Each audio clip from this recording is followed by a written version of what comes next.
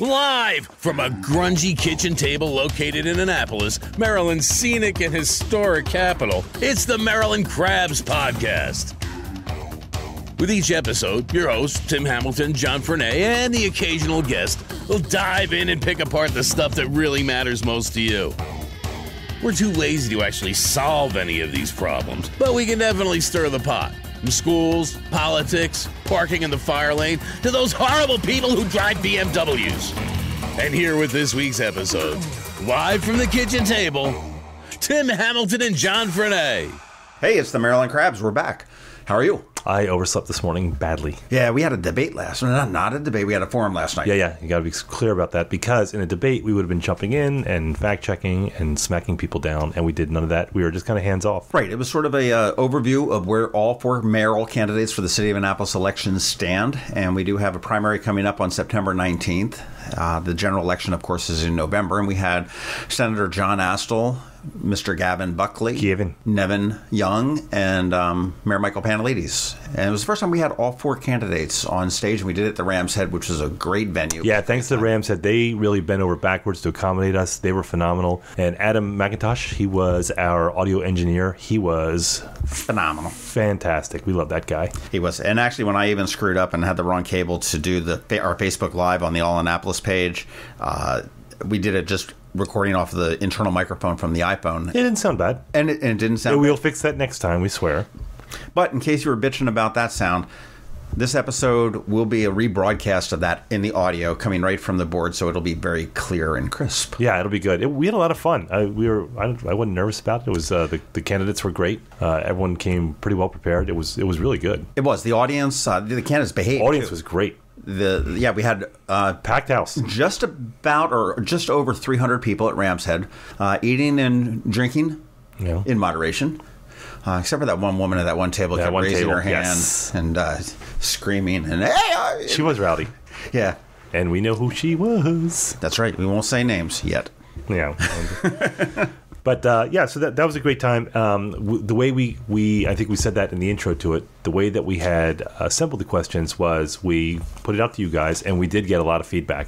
We got a ton of emails. We had about 6 or 7 questions because John meticulously and in an anal retentive way went through the schedule as where we wanted to be, because we wanted to keep it an hour and a half so we wouldn't bore everybody. By his calculations, we could only do 4 questions. So there was a couple other questions that I wanted to get into. We wanted to get into finances, but that was one that we couldn't just because they only had 3 minutes apiece, and just to dig into the finances was going to be brutal. So what we want to do is after the primary, and we have whittled down to our 2 candidates, we want to have a debate. And in that debate, we're going to have many more questions, and they're going to be very, very specific, and we can semi-fact check during that because we're going to have more information at our fingertips, and they're going to know what the questions are going to be just because they'll be able to guess it, and we're going to know what the questions are going to be because we control it. So I guess we're going to start planning that eventually, and by we I mean John, because John planned 95% of all that, and I just showed up in a killer suit, by the way. I got okay. All right, we're going to bitch about this. We had lunch on Tuesday. Yep, I was there and made the agreement. What was the dress code?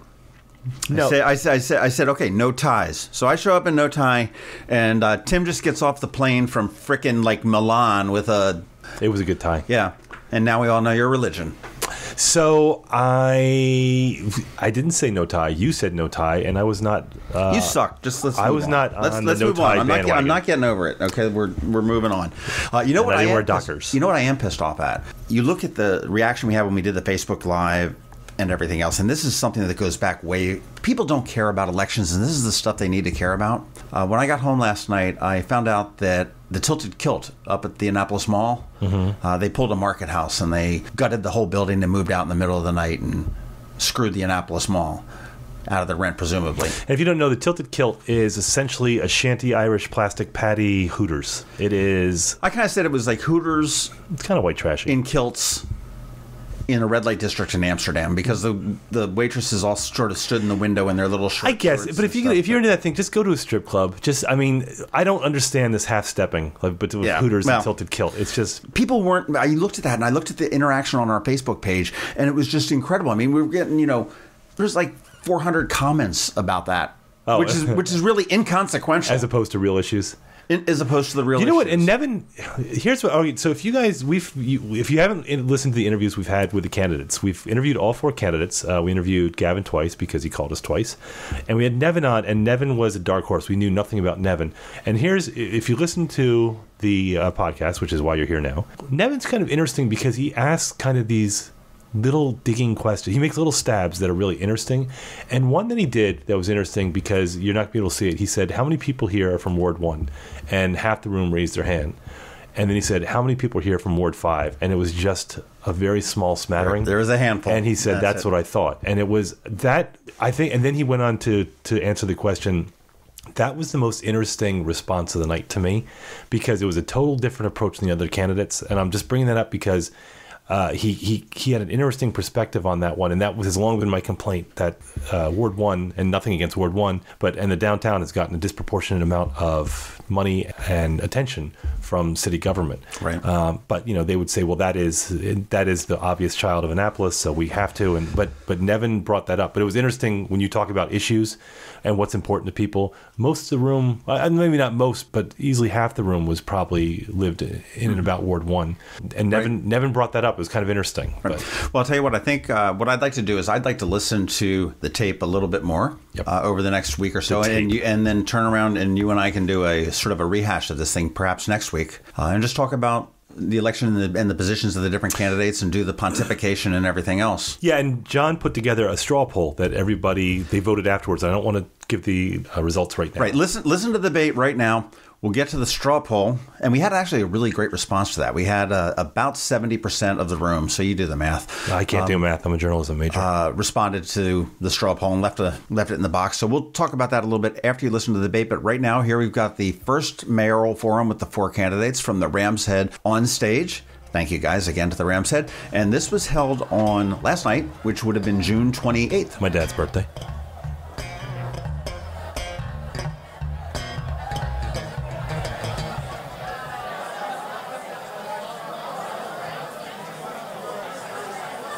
Good evening, everybody. Good evening, and welcome to the Rams Head On Stage. Oh, look at that. Yeah. Thank you. Yeah. My name is John Fernay. I'm the publisher of at&nbsp and the co-host of the Maryland Crabs podcast. And this is my co-host, Tim Hamilton, for the Maryland Crabs podcast.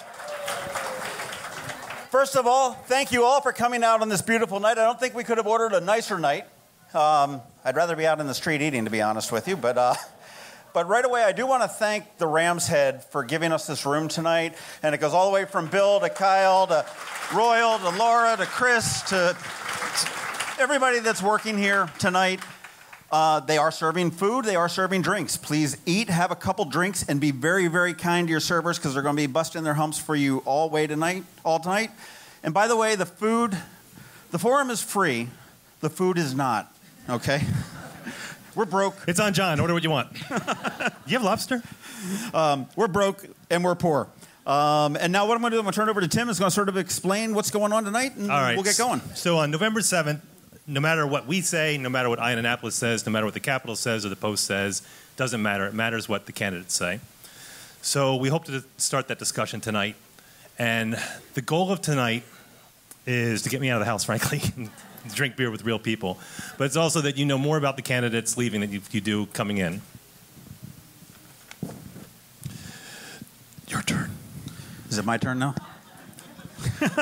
All right, a quick bit of housekeeping here. If you're not familiar with at&nbsp or the Maryland Crabs, please check us out. On your table, everybody should have gotten a little packet of business cards. It has some self-promotional business cards that are in there. It has a cheap ballot, which has the names of all the 4 candidates that will be speaking tonight. At the end of the night, just circle who you would be inclined to vote for, and we'll have a box outside of the door that you can drop it in on the way out. If you find 2 ballots in your little packet, it's Maryland. Feel free. Take 2 votes. It's fine. There's also a blank card. If you want to be added into our email list, you can put your email address down there and also drop that in there as well. We'll keep you in the loop. We are going to be doing a debate. This is a forum. We're going to be doing a debate later on after the primaries.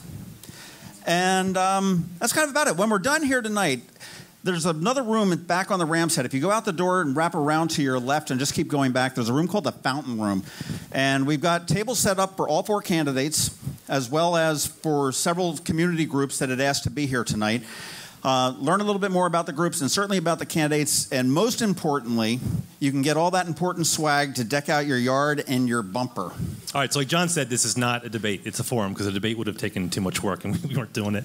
So since it's the primary, we're not going to be as in-depth as we will be when we have the debate, and we're going to schedule that. So for right now, we're just going to whittle down the questions. So this is going to be kind of laid back, and then when the debate comes, that'll be your mudslinging and your arrows and your slings, and so and the swimsuit competition.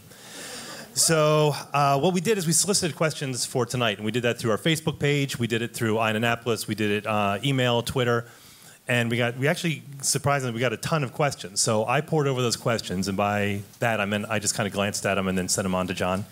And then John wrote them down, and he boiled it down. So we have a few questions that we're going to ask each candidate, and they're going to each answer in turn, and we're going to do that we're going to rotate it round robins to keep it fair. And so you can compare apples to apples. And they'll have 3 minutes to respond before we move on. Now, if we keep them on time, and my lovely wife is going to be keeping time tonight, as she does with me, we'll be done in about 90 minutes. So if we're not done in 90 minutes, don't. We're going to take this powerful horn. There it is at its full blast. You know what? I wasted way too many kids up this morning. We're going to rope them off the stage. So 3 minutes. So we should be done in about 90 minutes. If we're not done in 90 minutes, if the wait staff would just monitor my beer and just. With that said, let's get underway and bring our candidates for mayor of the City of Annapolis in alphabetical order. We're going to start with State Senator John Astle.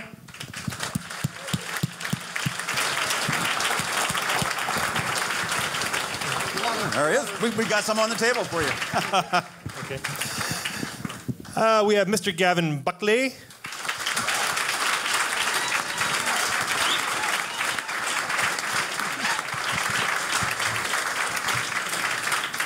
Current Mayor of Annapolis, Mayor Michael Pantelides.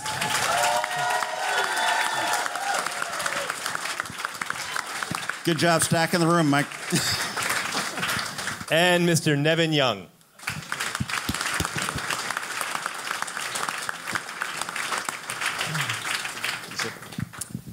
Thank you to all gentlemen for coming out. So to start, for those who may not know the candidates, each one will have 3 minutes to introduce themselves and let us know what they need to know about why they're running for office. And we'll start with the way they were introduced with Senator Astle and then rotate through the rest. So Senator Astle, if you have 3 minutes. Thank you. And you guys can feel free to stand up. There's a little bit of room on the microphones if it feels more comfortable to do that. Don't let him boss you. I learned a long time ago to stand up. Get out from behind the barrier between you and the audience. I want to thank all of you for coming out tonight. I really appreciate your interest in what we're doing. You know, this is the democratic process, and it requires participation on the part of the public. And so your attendance here indicates a strong desire to engage in that participation. I could give you my biographical sketch, but if you really want to know about it, go to the webpage and you can get all that. So I'm not going to tell you from birth how I got here.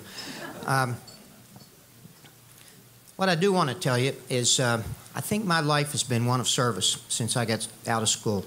I served the nation as an officer in the Marines. I served the Baltimore City Police community as a police officer in the city of Baltimore. And I've served the community of Annapolis both as a member of the House of Delegates and a member of the Senate. And over that time, I've learned a lot about how government works and how government doesn't work. I've gained experience on how you make things happen when you're in government. And I'd like to take that experience and translate it into some of the things that I think Annapolis needs. I have a vision for how I'd like the city to go, and to do that is going to take some of this experience. One of the things that I've learned, a couple of times I tried to use my position as a member of the Senate to do some things to help the city, but I didn't get quite the cooperation that I really thought that I needed. And eventually I decided if I really wanted to make those changes, I needed to drive the bus. So I'm actually auditioning for bus driver of the City of Annapolis as we move forward into the next decade. So with that, I know there's some questions, and that's really what you came here for, and I'm going to look forward to answering those questions. Thank you. Thank you, Senator. And I'd like to point out also for the candidates that we have our time right here. I knew that Senator Astle goes a long way, so he's got that internal clock, so he didn't need it. But we have the timekeeper right there, and she'll give you the stink eye when you start approaching. So, okay. Mr. Buckley. Hey, I want to thank everybody that came out tonight. My mum would be really proud of this. I feel like I'm successful already because there's 350 people in this room. So, thank you.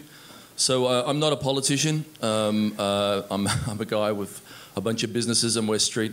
I've been very lucky in this town. This town has been really good to me. I sailed in here 25 years ago with a couple of $100 in my pocket.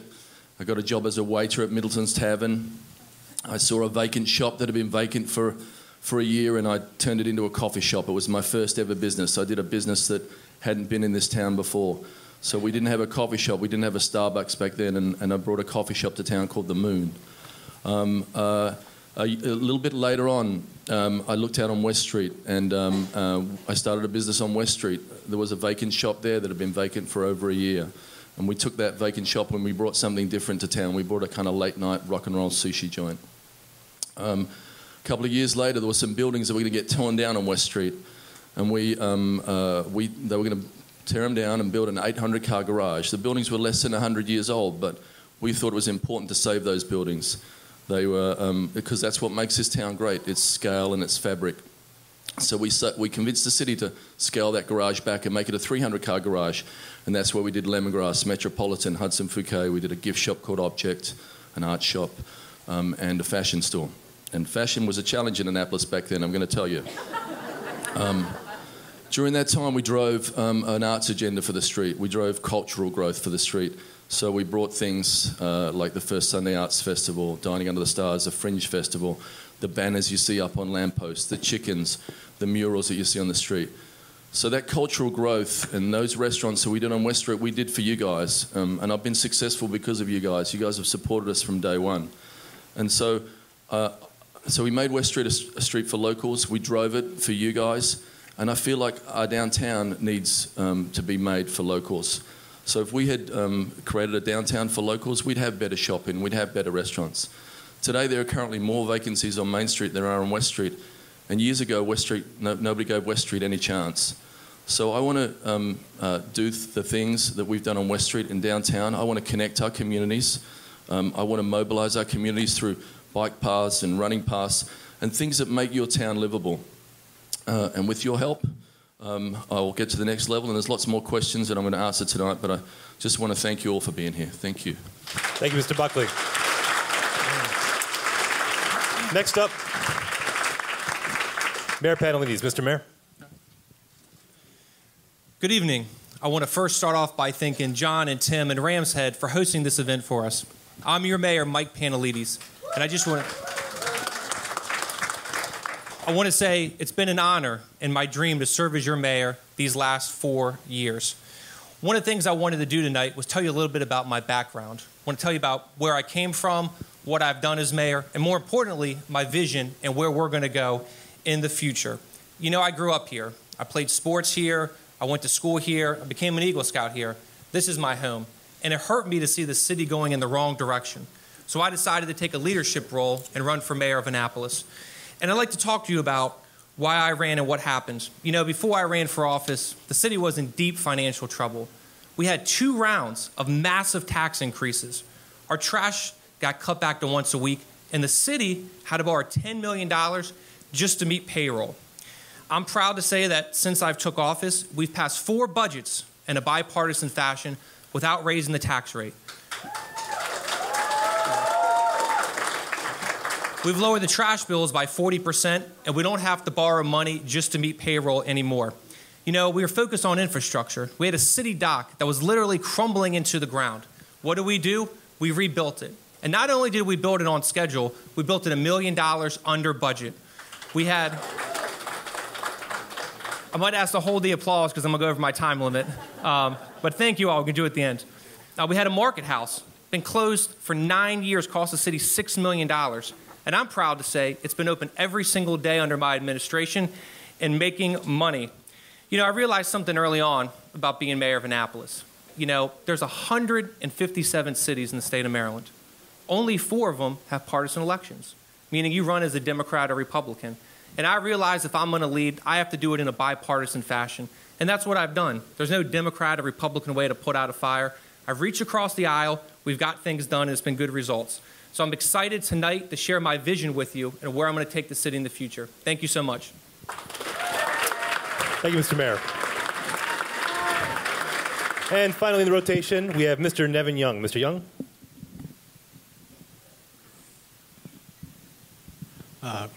Good evening. My name's Nevin Young. I'm a lawyer. I practice law here in Annapolis. I first came here in 1992 to go to St. John's College. I'm a graduate of the George Washington University Law School. Let me ask something. How many people from Ward 1 here tonight?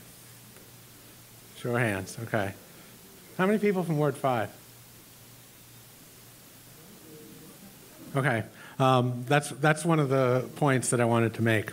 I don't think you even had to look around the room. You know, when this mayor, and actually, honestly, every 4 years it seems, people go to look for a leader for the city, and they address the same old themes, and they seem to approach the same old problems. And one thing that always resonates with people, I hear it in my office, in my law practice all the time. You know, when I decided to run, I had just been watching this atrocious argument over the golf course between the city council, the sale of the golf course. I had just heard about the planned development of 147 units of apartments in the Eastport Shopping Center, and I had just had a young man in my office who'd been shot on Madison Street, fortunately not killed, but had been shot, and realized, you know, there's really something we need to do about our priorities in the city of Annapolis in addressing problems that face us all. You know, I've told people this at the Ward 1 Residents Forum. I'm not running for mayor of Ward 1. I'm running for mayor of the entire city of Annapolis. And that means addressing certain issues that a lot of us have been comfortable not really pushing toward and not really challenging or questioning why we're doing things. At the same time, we can move the city and the Ward 1 business district into a modern age with better technology. We can have mobile technology to tell people where to park, for instance. We can have signs that tell people where to park. We can shunt traffic where it needs to go. It seems for years and years and years now, people have complained about the number one parking problem downtown being parking, and we have not really used technology to address it. We also haven't used technology to address the way the citizens communicate with the city. That is, there's no reason we can't have a website just like the White House has a petition site where people can ask questions of the leadership. I'm going to wrap up now because they keep flipping. You know, it's like that old soap opera, like sands through the hourglass. Anyway. So I'm running for mayor to try to push toward addressing some real problems that have been recurring for many of us every election cycle. And every election cycle, we think that some progress will be made, and every time it seems to get bogged down in some kind of process where things don't move forward. Thank you. Thank you very much, Mr. Young. All right, now we start with the questions. So these are the questions that we gleaned from the people who contacted us, again, through our website and through our Facebook and Twitter. And John parsed all these, and this is what we come up with. So, gentlemen, we're going to start the rotation as we began, and then we'll alternate with each question that we have. Senator Astle will start with the first question, then Mr. Buckley will start with the second, and Mayor Pantelides. But everybody gets the same question. Mr. Young. So we're doing this alphabetically. Okay. Right. I'm all right. We're going to start this way. Okay. Ready? All right, so, Senator Astle, if you were a tree, what kind of... Oh, wait. No. Sorry, that was the draft. Okay. That's a spelling error. Yeah, sorry, sir. The first question's on development. There have been several high-profile projects proposed or currently under construction in Annapolis, including the Village at Providence Point, formerly known as Crystal Spring, Eastport Landing, the former Fawcett's property on Compromise Street, and the former Recreation Center on St. Mary Street. Proponents and supporters of these projects contend that they are fulfilling a need within the city, expanding the tax base, and providing badly needed jobs.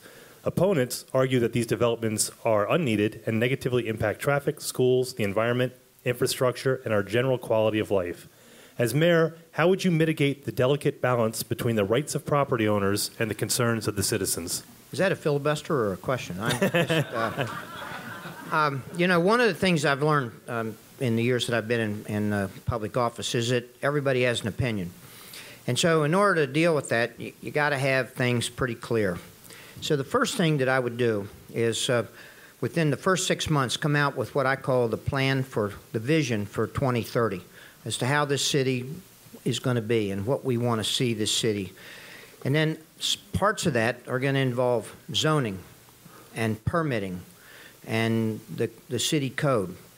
Now, those projects that you're hearing about, I've talked to developers, I've talked to attorneys, I've talked to a lot of people, and I think part of the problem that they've encountered is there's some confusion about what city law really was. And for example, the one in Eastport, there's some confusion about the number of condos that could be built into that place because the code that needs to be cleaned up and addressed.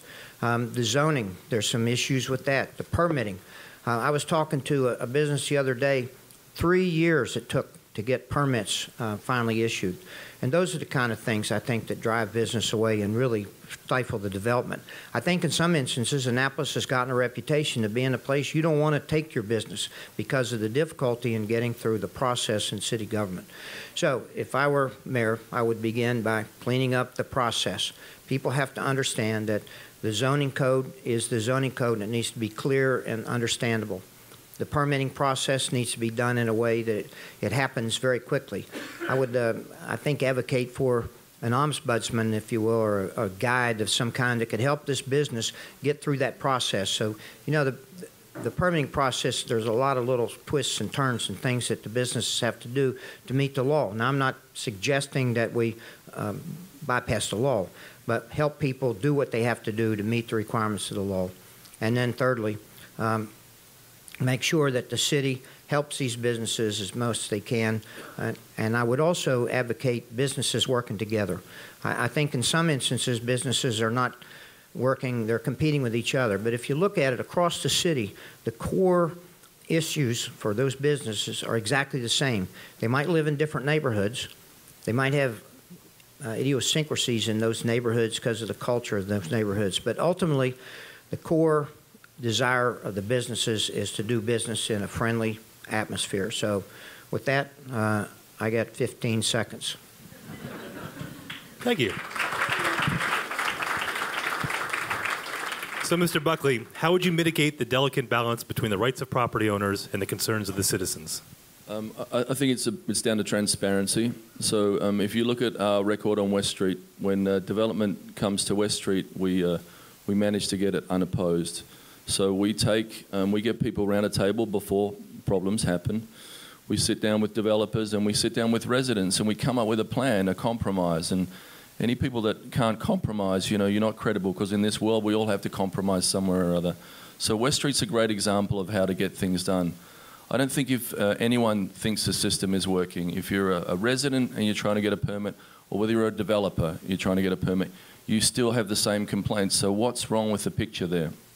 We need to make people that work in the permits office realize, that we're all in this together. We should have an office of what can I do to help you, not what I can do to hurt you. Everybody's experienced it pretty much in this room.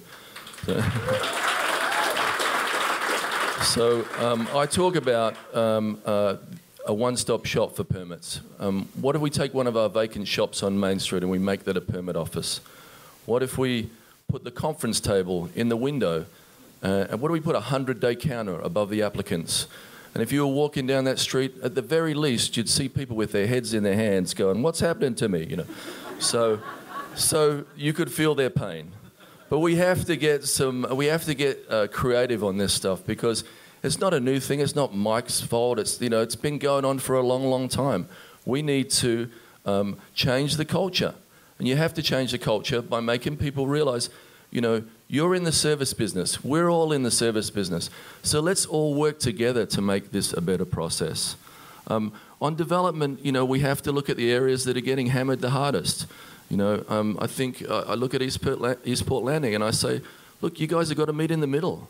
I know that 127 is the number that has to happen for it to be possible, but I think you've got to come down. And the people that, and they got bad information, those developers, so they deserve some rights as well. We should say, you know, get the people that think 60 is the number and come up to somewhere in the middle. When I look at Crystal Springs, I think we could have done so much better. You know, we could have come up with a plan that everybody would support, you know. The worst thing is to find out about what's happening in your neighbourhood in the front page of the Capitol. When you're a mayor, you can be intimately... You should be intimately involved with every planned development in the city, and you should sit down. That you should be the first point of contact when you come to the city, and you should give developers the realities. So I will be that kind of guy. Thank you. Thank you, Mr. Buckley. Mr. Mayor, how would you mitigate the delicate balance between the rights of property owners and the concerns of the citizens? Well, let me start off by saying I think development was the major issue in the last election, and it's the thing that won me the election. And I want to say, starting off, that we can't just roll over and let people build whatever they want, whenever they want. So I'll tell you a story real quick. Before I was mayor, there was no adequate public facilities for schools in the city of Annapolis. In Anne Arundel County, if schools are overcrowded, you could stop someone from developing. That's not the case in the city. It was like the Wild West. You could build whatever you want, whenever you wanted, and that ended during my administration. I also want to talk about traffic. It's a major issue. Look, I live off Forest Drive in Hunt Meadow. I experience it every single day, and I understand people's frustrations. So I want to tell you about what we're doing to fix it. First, working with Anne Arundel County, we have a great partnership. We're doing a Forest Drive sector study. So we're studying how that road's going to be not just 5, 10 years, 15 years from now. Number two, we're also installing, actually Anne Arundel County already has traffic cameras all along Forest Drive. Everyone complains about traffic studies. They're not done right. It was on a rainy day. They don't work. Now we have real-time big data that can tell you how many cars went by every single day so we can start figuring out what we're going to do about this. The third thing is when developers come in to build a project, if it generated 400 car trips, it required a study. We've now lowered that to 250 to stand on the side. My administration's changed land use policies. You know, they mentioned earlier. Before it was, let's just annex everything in. Think about the things I've had to address. Crystal Spring, the Preserve at Parkside, Rocky Gorge. Let's just bring all these things into the city and build these massive developments. That doesn't work, and that's not the case. People's quality of life is what matters in this city, and we've changed that policy. I want to tell you about what we did with the Parkside Preserve. For the first time in the city's history, we used Project Open Space money, and there was land slated for development. We took it off the rolls from development, and we're making a park out of it for the citizens of Annapolis. I want to close talking about Crystal Spring. You know, as many people know, before I was elected, this was a major issue. You know, now, fortunately, the partnership's been dissolved. Everything, you know, they wanted to put commercial the size of the town center, over 100 houses to go up there. That's gone. They went back to Connecticut. But it's important to remember, if I wasn't elected, that project was being fast-tracked and it would have been built. They'd be out there with chainsaws right now chopping down trees. Election matters, and developers know that. You know, you make friends in this business, but you also make enemies. And when you stop a $300 million project, people are coming after you. You know, I've heard rumors that they're going to spend over $3 million to beat me. And some people say, you're just saying that for fear it's not going to happen. Turn on the radio. The people from the Eastport Shopping Center are running radio ads on me right now as we speak. So all I can tell you is this. I don't know what's coming next on Catherine's property where Crystal Spring used to be, but I can tell you as long as I'm mayor, I will never let them build something like they were trying to do. Thank you, Mr. Mayor. Mr. Young, same question. How would you mitigate the delicate balance between the rights of property owners and the concerns of the citizens? One concern I have here is with the communication between, I understand the mayor's position at this point in time is against the size of the Eastport shopping center development, but we know that project was first sort of proposed and vetted in 2014, and it's been kicked around planning and zoning for the last 2.5 years, and it really wasn't until the plan was formally submitted with planning and zoning saying they thought it was the proper size, and people in Eastport took up torches and pitchforks that we heard anything from the administration really saying it was too big. I really don't, I don't know how did they get to this point of citizens groups having to say, we've read the law and we think the density calculations are wrong. How did they end up spending, they say, $1 million on architecture and preliminary groundwork for this, and now they're saying that because somebody in the government told them the wrong thing, they should benefit from it, and they should be able to build what they want to build. I tell every client I've ever had, if somebody in the government tells you something and they're wrong, you're out of luck. That's not like your lawyer where you could sue him for malpractice, or your doctor, or any other expert, your architect. Okay? So that puzzles me. It is a puzzle for me that either the administration broadly didn't know what was going on in planning and zoning, or was ambivalent about the project up until February or March of this year. The Crystal Spring issue is interesting. They have scaled this project back, but as most of you know, it's not gone away. As a lawyer, I have to tell you something unpleasant, though, that nobody really wants to hear. If people don't let them build anything there, they're going to end up in court, and they're going to ask the judge to say that this is a taking. And they're going to say, tell us what's a reasonable use, or compensate us for the value of this property. That's what they're going to do. And we have a proposed old folks home. I'll call it that. I hope I don't offend any old folks. As I get closer to it, I try to have more of a sense of humor about it. But we have probably the least offensive use of that property that could be proposed in the present plan that's been proposed. That doesn't mean it will ultimately be a good idea or that it should ultimately be approved. But when people look at the new proposal in terms of traffic and in terms of creating jobs, especially jobs that are needed in the wards surrounding that area, they really should try to keep an open mind. And, you know, if people think that that's a reason not to vote for me, then so be it. But they really need to look at the practical aspects of the revised Crystal Spring development plan and think what will happen if we just keep saying no. Anyway.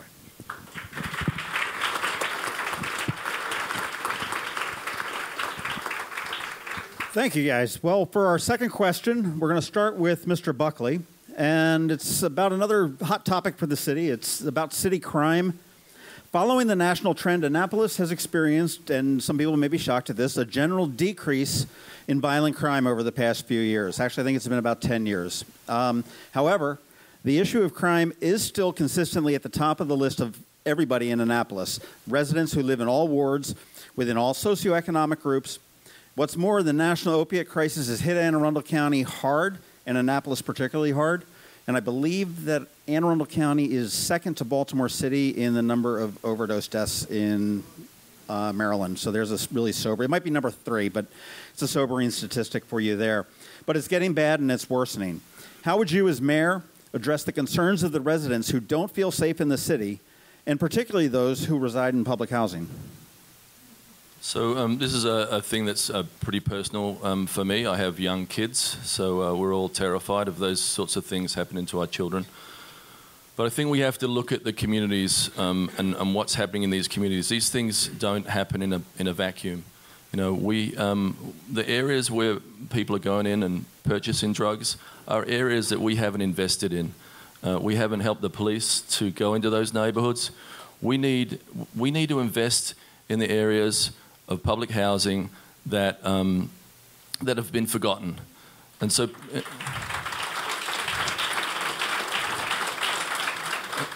and we have to ask ourselves a question, you know, if you're a kid and it's a better option for you to deal drugs that because you don't have any other options, what are we doing wrong as a society? So those kids who think they don't have any hope, who think they don't have an opportunity, or who think they don't have a chance of a job, we need to find those kids. We need to head the kids off while they're still kids. When I see things that we do, when we defund the rec centres, when we try to sell the Pip Moyer rec centre, when we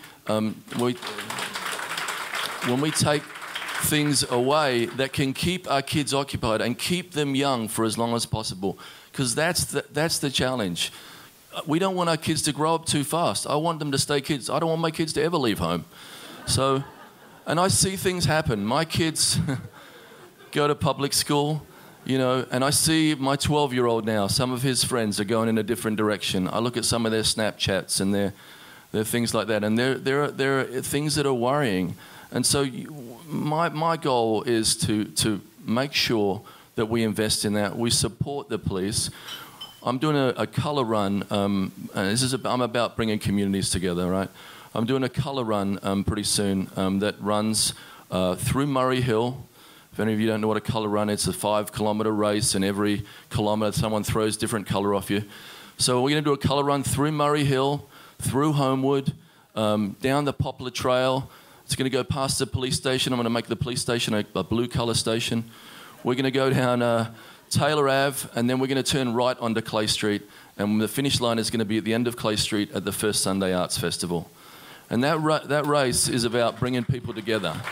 That race is about kids from the Boys and Girls Club, who are one of the recipients of the race funds, meeting policemen outside of their uniforms, meeting them, seeing a cop, and just knowing that cop is your neighbour. We need to humanise our police. You know, we need kids to see cops in a different environment. We need to see them as sports coaches. We need to give our policemen time to do things like that. An hour or two a week would be a great investment. So I am 0, so I've got to get off there. Sorry about that. Thank you. Mayor Pantelides, as mayor, how have you, I guess, and how would you address the concerns of the residents who don't feel safe in the city, and particularly those in public housing? Sure. Let me start off by saying that public safety is the most important issue that city government does. And I'm proud of my administration. We've had historic and unprecedented investments in our public safety personnel. In this last budget that was passed 2 weeks ago, we put money in the budget for 10 new police officers, and we put money in the budget for 12 new firefighters through a grant we got from the federal government. When you talk about what happens in the city, it's crime. It all comes from drugs, particularly heroin. And how do we address that? You know, I'll tell you a story. I've been fortunate in my role as mayor. I serve on the County Executive Steve Shue's Heroin Task Force. I'm also on the governor's opioid intervention team. And you learn things that are so fascinating about it. You know, one of the things that struck home for me is they said, we got to get these kids in middle schools when the school comes in there. I said, kids are doing heroin in middle school? They said by the time they're in high school, they're already gone.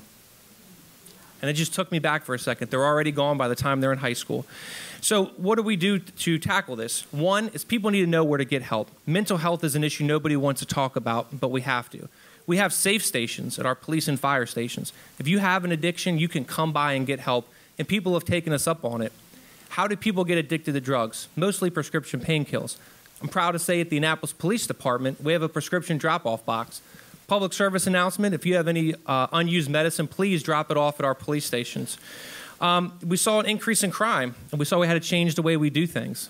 You know, we have new community policing initiatives, or 16 of them being rolled out.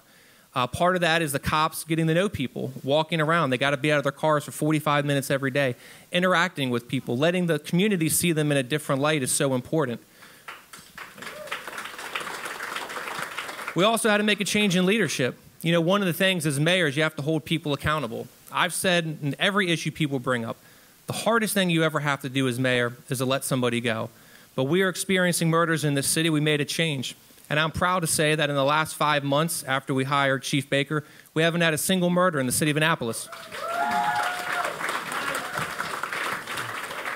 We needed funding to pay for this. So how do we do it? I took a leadership role, requested that the city council transfer $1.25 million to pay for this. I reached out to Governor Hogan, and he doubled our Safe Streets funding for the city of Annapolis. We brought in the state police to come in to help us with it too. So what are we doing for the Housing Authority? We're going to get into this in another section, but I want to say my administration was the first to work with the Housing Authority. It was always, well, that's the federal government's property, just blame them. I said, listen, everybody in public housing are citizens just like us. And currently, 80% of all of our deployments are in the public housing communities. So I think you've seen it with the work that I've done in the past. Public safety is important to me in these last 4 years, and it will be in the future as well. Thank you. Same question for you, Mr. Young. How are you going to address as mayor the residents who don't feel safe in the city, particularly those who reside in public housing? One of the first things that that I think of when I think about this problem is I've always believed in market forces. How long are people going to go out there on that corner and sell drugs? They're going to go out there and sell drugs as long as there's a market for it. As long as they don't have any better options and people are going to pay them, they're going to be out there selling drugs. And one of the things that we haven't done, and which would require some state and perhaps even federal cooperation, is to seriously push for actual alternatives similar to the methadone clinics that we have in some areas, so that we won't have people getting opioids with fentanyl where with one dose they're dead and there's nothing anyone can do about it. This last year, nationwide, opioid overdose surpassed all firearms deaths as a cause of death among Americans. And that means all firearms, whether suicide or intentional homicide or accident, all of them together. There are more people dying now of overdoses.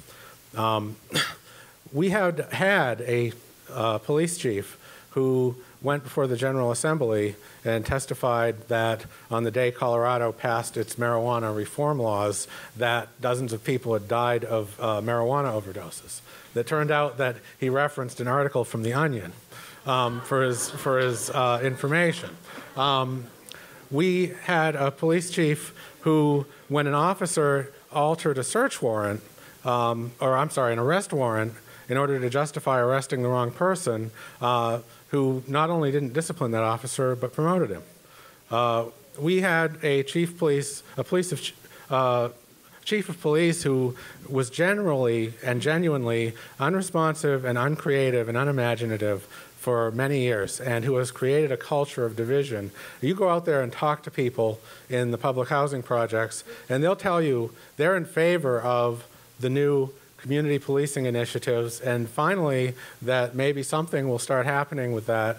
But we have here valuable resources in some of the officers in the Annapolis Police Department who are embroiled in a discrimination lawsuit instead of being tasked to help form better relations with the public housing communities. And we finally started taking action here. Because for a long time we had the same old attitude, lock them up. We've been locking them up for longer than I've been alive, probably longer than anybody in this room's been alive, and we haven't seen a whole lot of results from it. So we need to be more creative in caring about people as medical problems rather than as criminal problems, and in not making people afraid of the police when they address these issues. Thank you. And we'll throw it down here to Senator Astle. How would you reassure the residents of the city who don't feel safe, and particularly those who reside in public housing? That sounds like the same question. That's right. One of the tree if you want. I'm sorry? You can go with the tree if you want. Okay. One of the things that we sometimes in this city don't want to talk about is we have two communities. We have one with wealth and influence, or affluence and influence, and one without. And the one without is where we see a lot of the problems. And I think to begin with, we need to provide after-school activities for these kids. I know we had something at the Pitt Moyer Center, and that's been kind of on shaky ground. It's gone, huh? It's back again? I don't think it ever left. Okay, good. Well, it's good because that's something that's really important. You don't want those kids without an after-school activity because, as our mothers used to tell us, idle hands are the devil's workshop. Secondly, we need to ensure that the public schools are providing adequate education.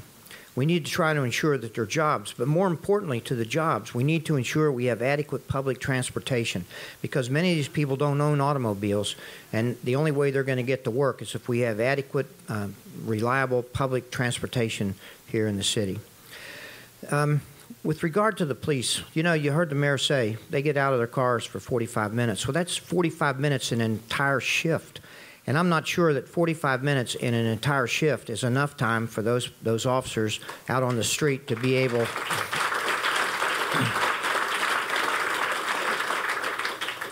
to get to know the people, because that trust between the officers and the community is vitally important. If people don't trust that the officers are there to protect and serve them, they're not likely to talk about some of the activities that they're seeing in the city. If they see those activities and they report those activities, then the police have a better ability to try to solve the crimes, or in some cases even prevent them from happening.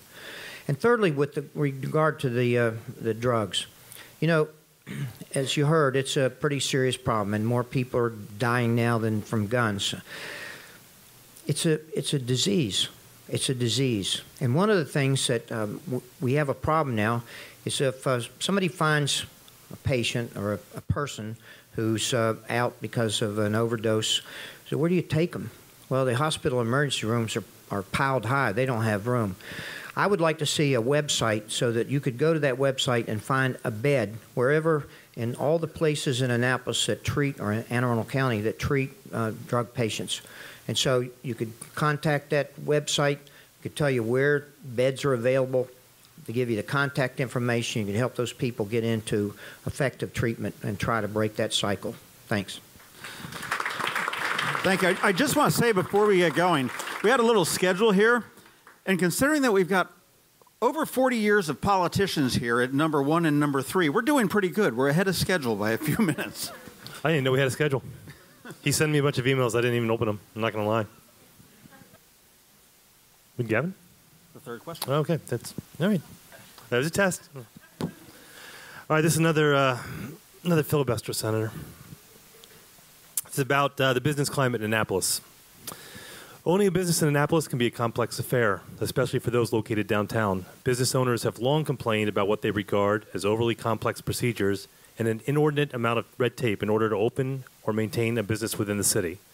In the past decade, the city has instituted several programs with the goal of stimulating economic growth. The Office of Economic Development, the Office of Annapolis Economic Development Corporation, and most recently, the current Downtown Annapolis Partnership, which has lost 2 executive directors within a year. What do you think the role of the city should be in regards to cultivating an environment conducive to business development? And as mayor, how would you address the bureaucratic challenges that impede business owners? We'll start with Mayor. So first of all, let me just start off by saying that I understand the business community here in Annapolis. My grandfather had a restaurant, the Rural Restaurant, literally right next door. My uncle's had a jewelry store on Main Street. I get out and I talk with business owners all the time, and they tell me what's going on. They want to cut red tape, make things more predictable, and that's what we've done. One of the first things I did as mayor is I merged 2 departments, planning and zoning and inspection and permits. It was a bureaucracy that didn't need to exist, and we've helped that. But also we've had a number of successes I want to talk about. It's one thing to say, I've made the city better, but let's talk about things that have actually happened, things that are tangible that people can see. Number 1, the old Fawcett's building. I said earlier on that elections matter. That was one of the issues that got me elected. I opposed that Ordan plan that would have destroyed the historic character of downtown Annapolis. So were we going to let the property sit vacant for another 9 years? Absolutely not. We worked with the community, talked to people, had extra public hearings, and now I'm proud to say that that building is under construction and is going to be a great addition for the city of Annapolis. Thank you. We've also had 403 new or expanding businesses within the city of Annapolis. You look at some things that were down there. The old Stevens building, things sat vacant for years. People wanted to put a Royal Farms. That didn't happen. It's now a Mission Barbecue and one of the most popular restaurants in the city of Annapolis. We talk about the Market House, closed for 9 years, cost the city $6 million. I'm proud to say it's been open every single day, and if you haven't been down there, shame on you, you should go, because it's fantastic. They brought back fried chicken, oysters. It's a world-class facility. I also want to talk about how we bring jobs to people. One of the things I learned is we have to connect people in all sorts of jobs. So one of it's our maritime industry. We have over 3,000 people employed in our maritime in the city of Annapolis. We hosted the first maritime summit in the city of Annapolis.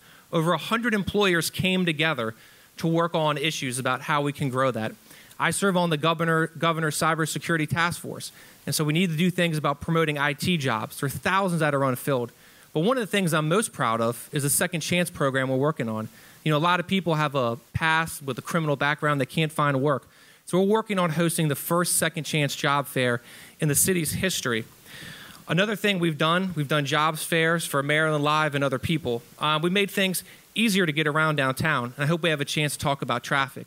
But just real quick, since we've been in here, you can now find the circulator on a mobile app, so you know when it comes. You can pay for parking on your cell phone. If you're a resident, instead of going down to City Hall, You can simply go forward and fill out the form online. So we've been using technology to make things more efficient and effective. There's a long way to go. Annapolis does have a reputation. We're not there yet, but I'm confident over the next 4 years we can get there. Thank you. Thank you, Mr. Mayor. Mr. Young, what do you think the role of the mayor should be in regards to cultivating an environment conducive to business development? Okay. I think I'm the first candidate in this campaign to mention that we have been way behind in implementing digital technology, mobile apps that can direct people. You know, right now, and I said this at the Asbury Church when we first met with Gavin and John, right now people come downtown and what do? You all could tell me. They come down and they say, I wonder if there's parking on Main Street. I wonder if the Hillman Garage has parking. And they go down Duke of Gloucester. And then they say, oh, Hillman Garage is closed. And they turn around and they go up down Green Street and up Main Street. And so everybody's sitting in a line and they're milling about and everybody's creating traffic and creating parking problems when if they were coming into town, if they had a mobile app to tell them or if they had signage or both to tell them that you can go this way and there's parking at Gott's, you can go this way and there's so many spaces left on Calvert Street, and they would know where to go. People will do what's easy if you let them, if you give them the information. The other thing, though, primarily, and what you can do to help business in downtown in terms of the government is it requires a change in attitude. Now, in fairness, this lady no longer works for the city, but the first time I ever dealt with a city employee as a lawyer, I had a guy with a problem with a city office, and I said, oh, well, I was working on Duke of Gloucester. I said, I'll pop down there and see if she's in and see if we can hash this out. So I walked down there, and I knocked on her door, and I said, hey, you know, I represent Mr. So-and-so, and can we talk about X, Y, and Z? And she said, get out of my office and don't come back without an appointment. And that's no lie. That's what she told me.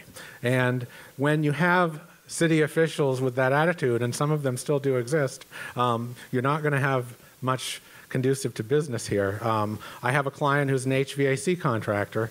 He told me, I will think twice before I ever do a job in the city of Annapolis again, because when it came time to get my permit signed off and finish the job, they said, well, he's on vacation. Well, what do? Well, you got to wait. How long? 2 weeks. You just got to wait. Tell the customer they got to have no HVAC for 2 weeks. That's not acceptable. So primarily what people want is a government that functions. And when you have an entrenched bureaucratic culture, what Max Weber calls the iron cage of bureaucracy descends, and it becomes a self-serving entity rather than an entity that serves the citizens. And we all know that. And we all know it requires constant vigilance and supervision to correct it and to give it the proper feedback. It doesn't just mean firing everyone, because no 10 employees you could hire are going to be any better or worse than 10 others. It means training them and supervising them correctly. Thank you, Mr. Young. Senator Astle, what do you think the role of mayor should be in regards to cultivating an environment conducive to business development? I think the role is leadership. You know, the first thing that a leader has to do is gain the confidence of the people that work for him or her. Accessibility and approachability is another policy. You know, in the time that I've been in the General Assembly, both the House and the Senate, I've always had a policy that if I'm in the office and the door's open, I'm available, and you can come right in and I'll sit down and talk to you and take your problem. The only thing an appointment does is make sure that I'm there when you're there. And I think that same thing should apply in the city.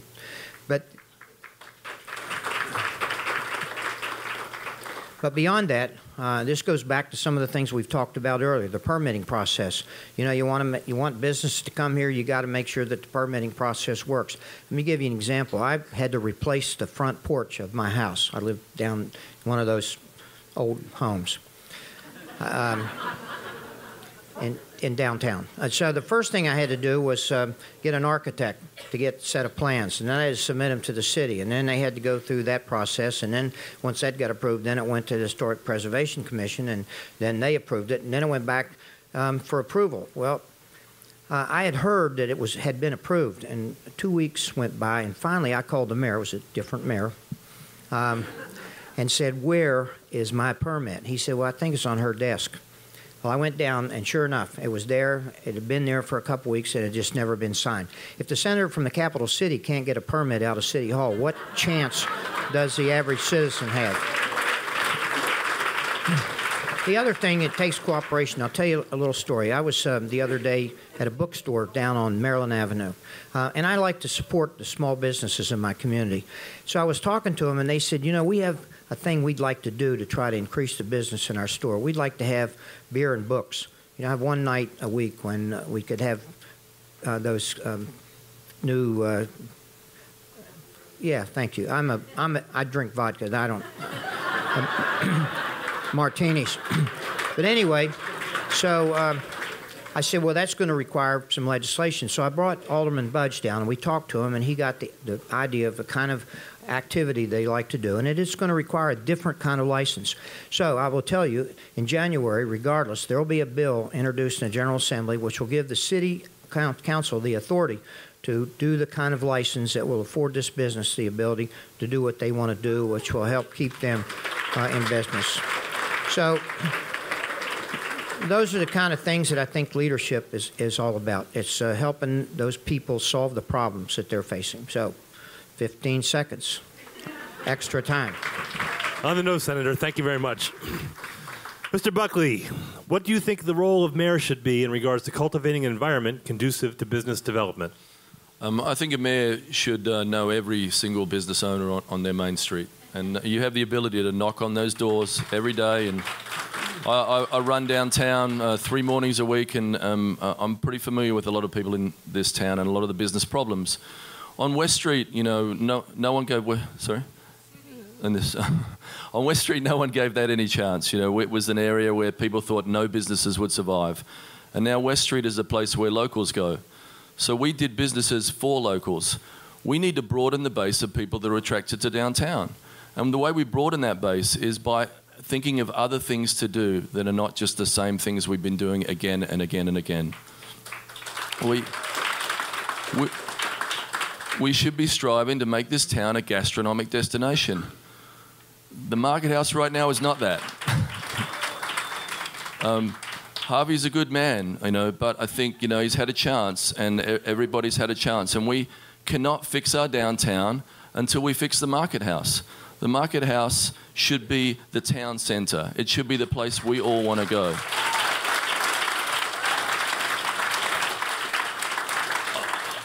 I know how to get that done. So, in the town centre. I know how to get that done. So I think that broadening the base of people that come to the town, making this town an arts and making this city an arts and a food destination is really important. You don't have to look far.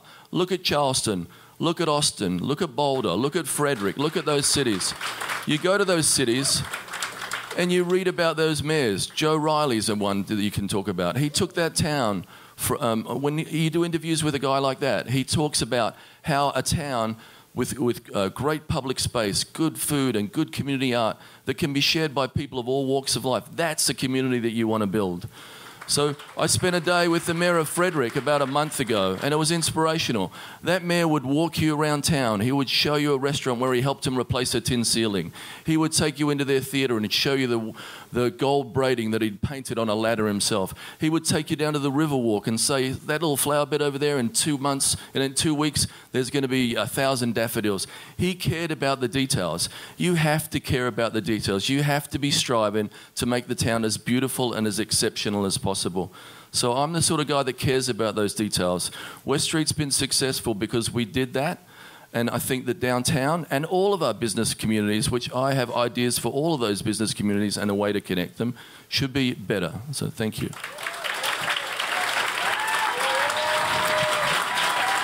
Thank you, Mr. Buckley.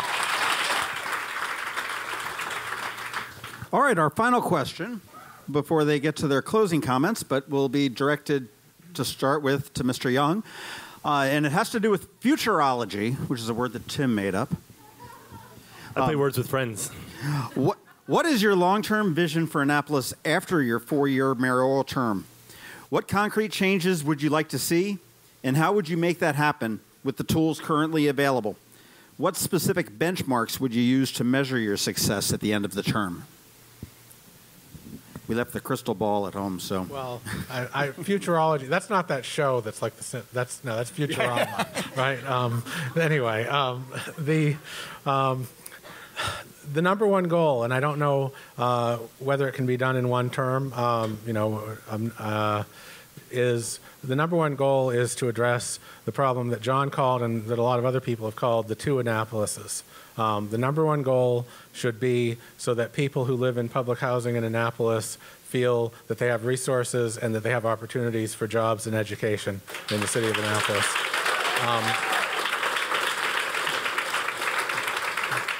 The difficulty with that, of course, is that you have to also deal with a public school system that is not run by the city of Annapolis. But what you can do is you can focus on recreation and other social opportunities that can play into and strengthen that.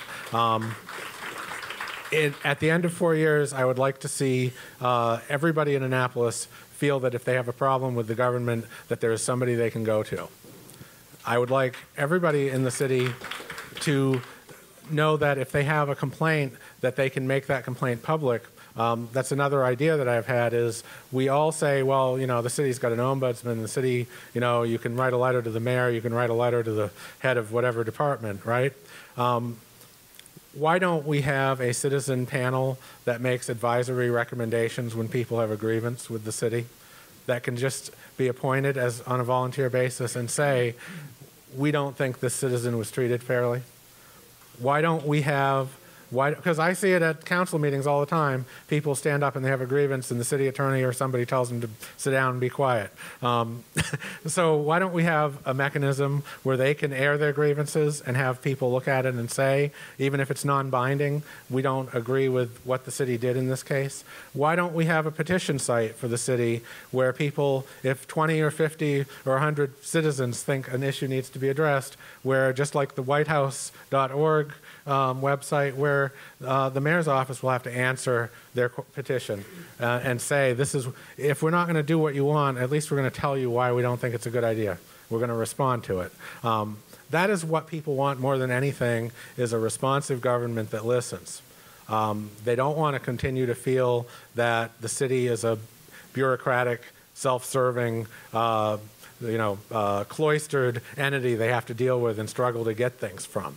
They want to feel part of this process, whether it's dealing with the police in certain communities in this city. And I've talked to a lot of the residents of public housing, and people who are very happy with our police department are probably of a particular complexion, because that's not what I'm hearing from people in certain areas.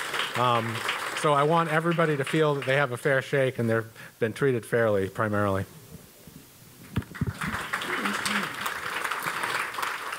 Senator Astle, looking to 4 years ahead after your term as mayor, what are you going to do to benchmark Annapolis?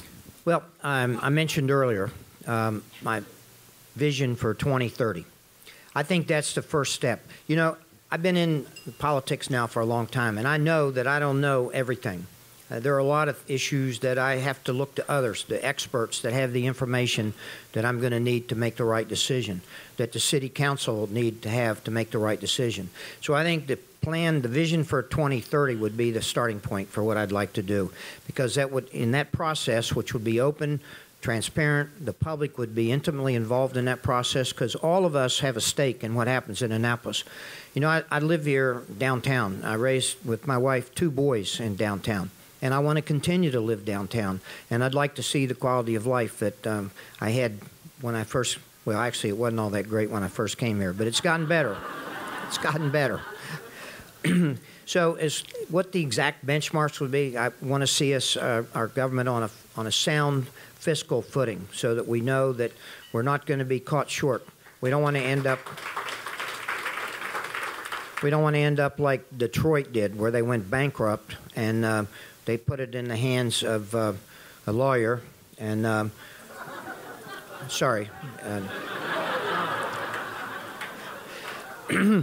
and he wanted the city of Detroit to merge with the county. So how would you like Annapolis to go bankrupt and have to merge our fire and police department with the county.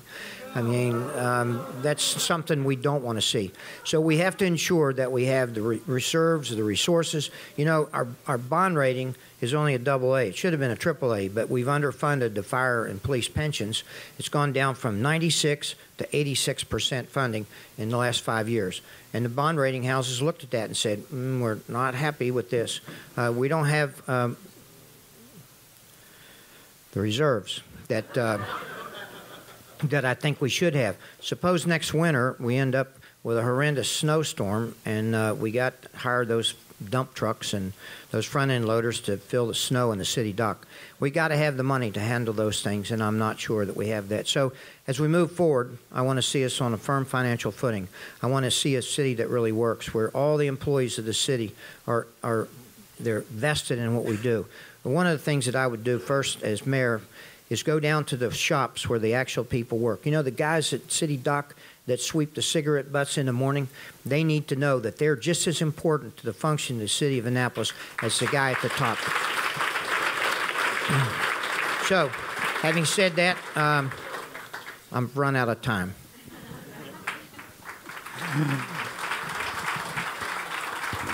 And down to Mr. Buckley. Right. What would you do to make that happen with the tools that are currently available, and how would you benchmark your time in office? So I say this all the time. We should be the best side trip you can do from Washington, D.C. or Baltimore. People should want to come to this town. They should want to spend money. They should want to move here. We should be a side trip where someone could think about coming from D.C., getting on a paddleboard in Spa Creek, paddling up to Pussers and having a drink. That should be a thing. I want us to fight for our waterways. I want Spa Creek, Weems Creek, Back Creek to be pristine. I swim in those creeks with my kids. That has to be a priority. I'm running not because I need a job. I'm running for quality of life issues, and quality of life issues are the most important thing to me. I want my kids to be so proud to go downtown. I want there to be things for us to do downtown, for families to do when you get down there. There's nothing to do when families get downtown. We can't just be bars and T-shirt shops, and I can have a swing at bars because I'm a bar owner, you know. But we need to do things at the dock. We should have things like a spray park for the kids to play with in the summer. We should have an ice rink. We should have events that are local-oriented. If you make those events local-oriented, we'll take back our town. Tourists are still going to come here. Tourists want to go where you guys go. So my priority is to make this the envy of the whole country. I went to see Steve Shue when I said I was going to run. I said, Steve, look, you know, we're the same sort of guy. You're an out-of-the-box thinker. I'm an out-of-the-box thinker. You're a business owner. I'm a business owner. I want the same thing you want. I want this to be the best county in the country. I want this to be the best city in the country. My motivations are purely for that, so that people envy us because they don't get to live here like we do, and make this an awesome place. So the environment is huge for me. Quality of life issues are huge for me. Economic vitality. You can have great ideas, but you have to have economic vitality. I have ideas, and I follow through with them. Outside, you can see one happening right now. Dining Under the Stars was just an idea 2 years ago, right?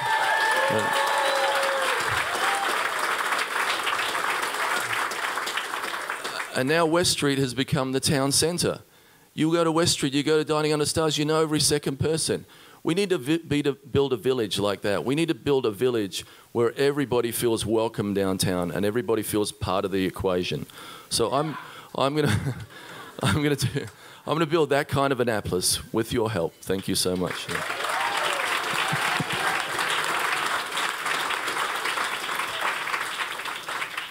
And Mayor Pantelides, you're up with the end of your 4 years term, your next 4-year term, depending on how the election turns out in November or September. Well, I'm proud of the work I've done over the first 4 years, and I want to talk about what I'm going to do for the future and my vision. And one of them's come up already, which is finances. And I'm proud to say that we turned the course in the city of Annapolis with city finances. You know, the pension obligations were unfunded before I took office. The city employees were paying 6.5%, and now they're paying 8%. The city government was paying 8%. Now they're paying 18%. We've almost doubled our contributions to the pension fund. You know, a lot of people talk about city finances. You know, everybody up on the stage has a political opinion on what we think city finances should be. But there's bond rating agencies that do this full-time for a living. They're professionals. And we've actually had 2 rounds of upgrades. You know, that's one of the challenges. People say, you're down, our credit rating's down. It's not. And I'll just read you what they said. They said, quote from Fitch, "The city's strong financial profile reflects positive revenue growth, prospect from an improving tax base, manageable expenditure growth, and a demonstrated ability to reduce expenditures during economic downturns." And Moody's upgraded us as well. You know, I want to talk about another issue I got a big passion for, and that's the environment. You know, growing up as an Eagle Scout, you learn something early on. You got to leave it better than you found it. And that's what we've been doing in the city of Annapolis. One of the things we have to do is create green energy, green jobs. So what are we doing? The city of Annapolis is leasing the closed landfill to a developer who's going to put up 50,000 solar panels. It's going to create the city $5 million in revenue and create green jobs for everybody. You know, when we talk about the vision of the 2 Annapolises, a lot of people talk about, really haven't heard solutions on how they're going to do it. They just say things are bad. But I'd like to tell you about what I've done. And I'll start off by telling you a story. You know, right next door, I mentioned my grandparents' restaurant, the Royal Restaurant. It was the first restaurant in the city of Annapolis to serve African Americans. And I learned early on from that, the way my parents brought me up, we got to treat everybody the same. And I see we weren't doing that. The city now has an African American liaison, we have an Hispanic liaison, and we've tried to make diversity a priority in my administration. I'll just give you a fact about quoting things that are wrong. You know, something was in the paper the other day. It said the mayor has no females in his administration, and he hasn't appointed any women to the Housing Authority Board. They printed it like it was a fact. And I talked to the editor. I said, that's not true. I said, I can go down the list with you. I have a female chief of staff. We have an events coordinator. We have a woman running our IT department, human resources department, economic development. And for the first time in city's history, we have a female harbor master and also a female city attorney. So as this debate goes on, people are going to say, and I've appointed 2 women to the Housing Authority Board, people are going to say the mayor hates women. You know, the city's finances are terrible. Don't believe that. Here are the facts. You can go to my website. I'm going to have YouTube videos. I'm proud of the diversity I brought. I think it's our strength. The last thing I'll say on closing real quick is what we need to do in the future for the business community. Is that my time? You're kind of out. All right. You're out. I'll save it for the close. All right, Mr. Mayor and gentlemen, thank you very much. So we are done with the question portion. Thank you, guys. Right. So we are now onto the talent portion of the contest. Actually, what we're going to do is, as we're going to wrap up, each candidate will get 3 minutes for closing remarks. As we did at the beginning, we're going to start with Senator Astle. Senator.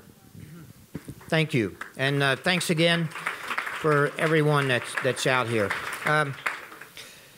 You know, this is serious business, running the city. There are a lot of responsibilities, and there are jobs that really have to get done, and they have to get done in the right way.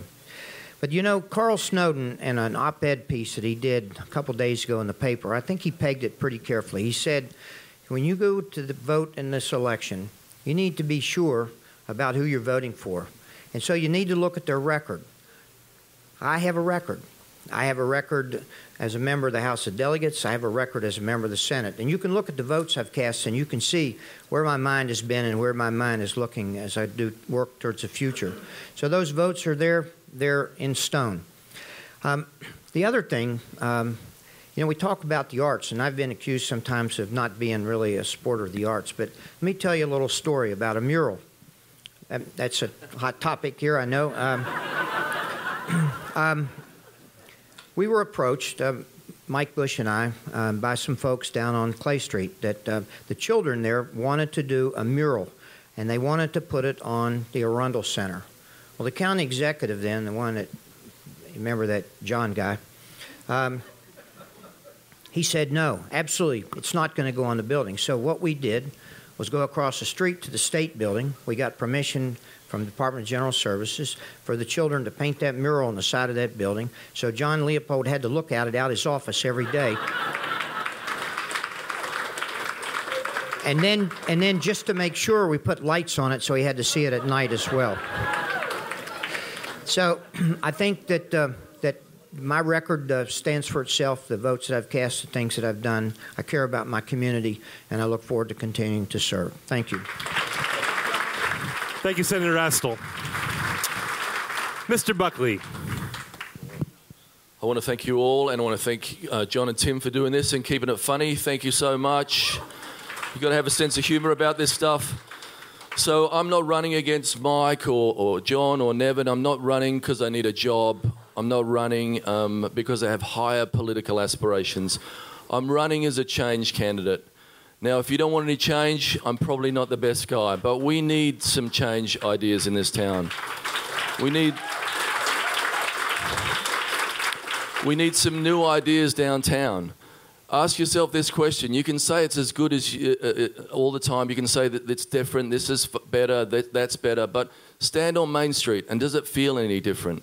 Try to get a permit. Does it feel any different? So maybe that's going to happen in my second term, but it doesn't feel any different now. So that's the thing I'm running for. I'm running for change.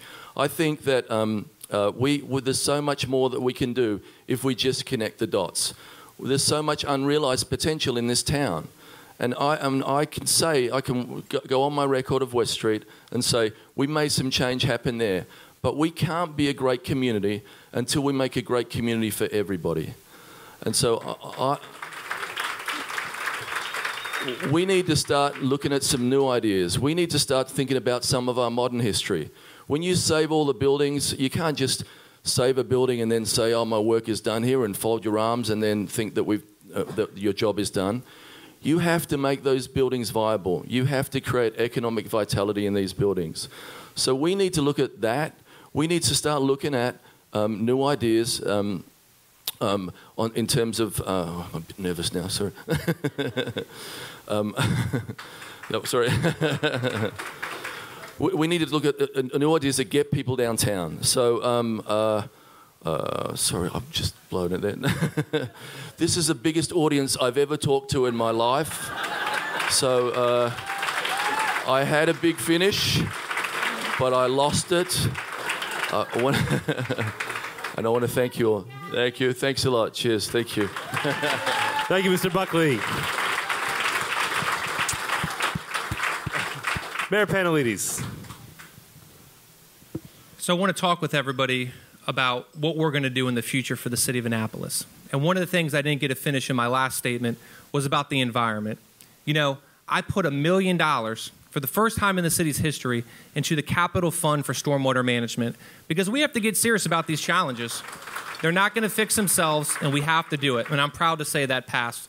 I also want to talk about bipartisanship. You know, as I said earlier, there's no Democrat-Republican way to put out a fire. And I've passed my budgets. I've passed adequate public facilities. I've done it working across the aisle. And I'd like to highlight our fire department for a second. You know, in Maryland, out of these 157 cities, there's only 2 that have a Class 1 fire department. And Annapolis just became one of those 2. Now, what does that mean for everybody?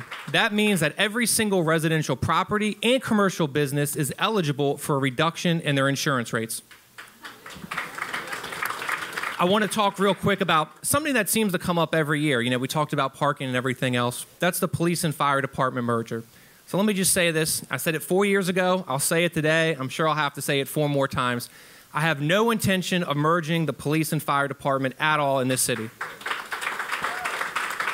The other thing came up about selling the rec center. There's no plans to sell the rec center at all whatsoever.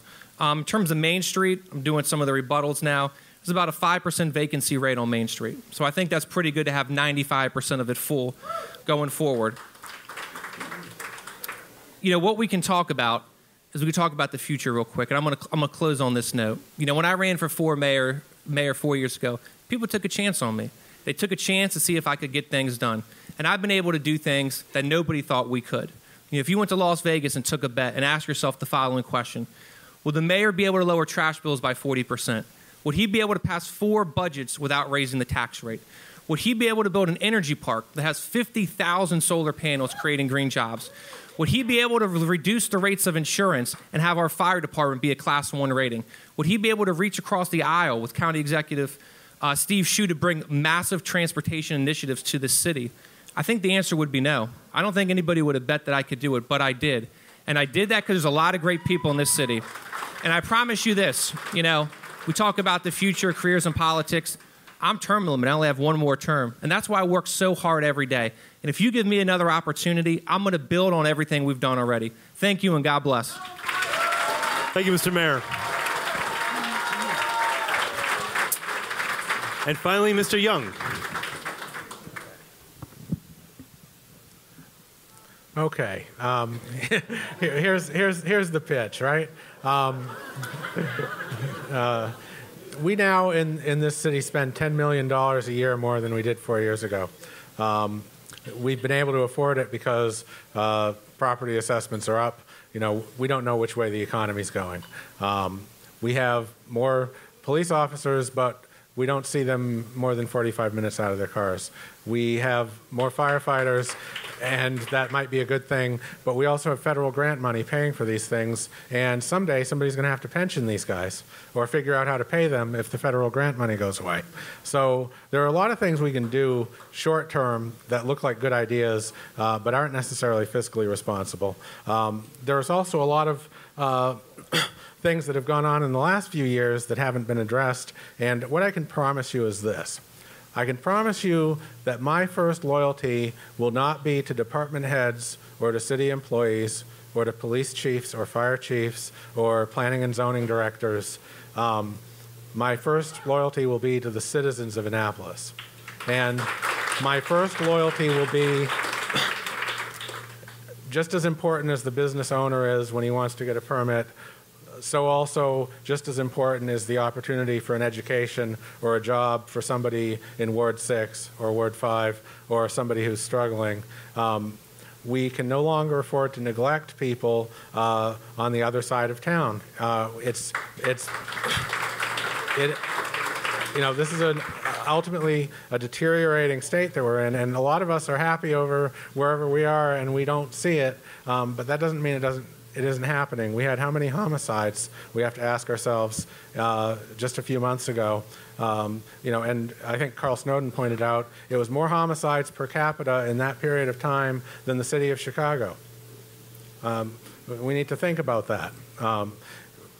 So anyway, if you want a mayor who is not going to go along to get along, and who is not going to let department heads run things however they like to run things without reining them in when they trod on the citizens' rights, then that's me. Because I don't care what city employees think of me or what appointees think of me. I care what the citizens of Annapolis think of me. Thank you. Thank you, Mr. Young. And let's keep it going for all of our candidates tonight. They did a great job. Senator John Astle, Gavin Buckley, Mayor Michael Pantelides, and Mr. Nevin Young. Thank you, gentlemen, for participating tonight. It's been fantastic. And as we close out the night, first of all, again, I want to thank all the candidates for coming out here, and I want to really thank you all for running, actually. It takes a lot to run for office, and you all need to be lauded for what you've done, the dedication that you all have. We need to thank the Rams Head once again, Bill, Kyle, Laura, Chris, and Royal. And Adam back there running the sound. Thank you, Adam. Thank you. Big thank you to the volunteers that helped keep the time, record the video. The Arundel Patriot took care of some of our glitches and got some live streaming up John's there. Glitches. And a huge thank you to the servers that have been busting their humps all night for you. Please tip them well. And a giant thank you to you. You guys are the best looking, the smartest, the most engaged audience that we've had, and the biggest, as Mr. Buckley has just said. And thanks to John and Tim. And the information you've heard here tonight hopefully will help guide you in determining who to support in the election and enable you to make an informed vote. We encourage you to take advantage of all the opportunities to see them. They could be forums, debates, meet and greets, fundraisers. Do it. Listen to the Maryland Crabs podcast, read Eye on Annapolis, follow us on all the social things, and look for the debate after the primary. And at the end of the night, around the corner, if you exit out and keep going to your left, is the fountain room, and we've got tables set up for the candidates so you can pick up some swag and whatnot there. And there's the drop box so you can drop your vote in the thing. Thank you all again. We appreciate it, and have a good night. And that was the debate. I thought it was really good for our first shot out, if I do say so ourselves. It did. We certainly learned some lessons. Yeah. We're going to figure out operationally how to make it work a little bit better. We did our postmortem. We've got to buy that little cable that we need. But as for that straw poll, like I said, we had about 70% return out of the 300 and some odd people there. And out of the 4 candidates, Gavin Buckley came away with 38% of the vote, followed by Mayor Pantelides with 32%, Senator John Astle with 20%, and Nevin Young with 6%. So, and we had to point out, though, that, I mean, it's super unscientific because I think you can pack a room, you can have a certain amount of people, supporters come in. So it's, I don't know how accurate the straw poll was, but it was really interesting. It was, and you can judge for yourself as to how strong the candidates were. I mean, the questions we were asking were very broad based. There was nothing that was super probing. And there shouldn't have been anything that was a surprise to any of them. Nothing was a surprise, no. Those should have all been expected, and they probably should have expected something on traffic. They probably should have expected something on the finances. So they all were... That tree question threw him. Yes. Senator Astle, you can't see it. He did freeze for a second. Like, that was just, what kind of tree? And he just kind of froze and stared at me. I'm like, I'm just kidding, sir. But so when we get to the debates, and we're going to start planning on that after we do our postmortem for this, I think the questions we'll probably have closer to... probably 12 to 15 questions for that. Probably be a little bit longer, and it will be probably a little more aggressive. Well, we've got fewer candidates, obviously. Exactly, so we can spend a lot more time getting in depth, and there's a lot of stuff that we can do that's not as broad based. And as we run into the election season and the primary coming up, we've got to get off our ass and work on the alderman. Yeah, aldermanic candidates, and we're going to be doing crab cakes for all of them. So right, that's going to be our next little project. So make sure you stay tuned for them. Yeah, and the reason that we're only doing the crab cakes, remember the crab cakes are shorter. The reason is because there's just so many that there's no way, it just mathematically we couldn't do anything that's any longer just because there's so many. There's a lot of aldermanic candidates that popped up, which is going to be a lot of fun. There's a lot of wards that John has predicted is going to be turned over, and I had a few people last night who were disagreeing with you, which was interesting, but because they said they had talked to you about it. But there's a lot of interesting candidates, more so than I think I've ever seen since I've lived here. Yeah, so absolutely. This is going to be a really fun election. So anyway, so stay tuned to all that, and thanks for listening, and for everyone who came last night, thanks for coming, and thanks again to Rams Head, and thanks again to Adam McIntosh. You guys are all fantastic. In the meantime, you can find us on Facebook. We have a page and we have a group at the Maryland Crabs. You can find us on Twitter at MD Crabs Podcast. John's at I&Annapolis. I'm at Tim Hamilton 47. Send us an email at info@themarylandcrabs.com, our webpage at themarylandcrabs.com. Subscribe and rate and comment on Apple Podcasts, on Google Play. You can find us on Alexa. Just say, hey, Alexa, play the Maryland Crabs podcast. So that's about it. That's where you're going to find us. Right. Whatever you listen to your podcast to, all of them have the sharing capability. You can share it, too. If you're just listening to this episode, just hit the share button and let your neighbors, let your friends know about what's going on in the city, because it's important. We got 4 years. We got to work with one of these guys. This is a critically important election for the city. There's a lot of stuff going on, so you really pay attention to what's going on. This has been the Maryland Crabs podcast with Tim Hamilton and John Fernay. Sure to follow them in all the regular places, Facebook, Twitter, YouTube, and online at themarylandcrabs.com. Take a moment to rate us on iTunes. Now, get the hell out of my kitchen. Seriously, go! You're still here? It's over. Go home.